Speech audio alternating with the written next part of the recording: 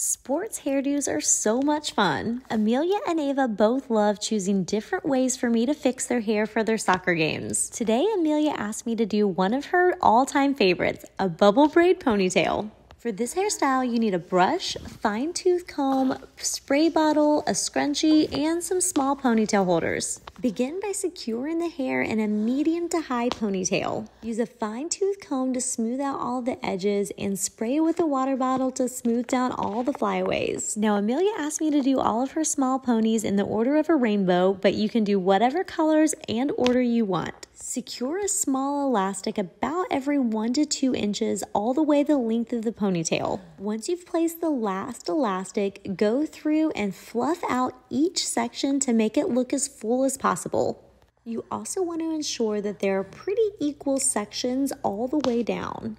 Once you're happy with how those bubbles look, go back and smooth down any flyaways.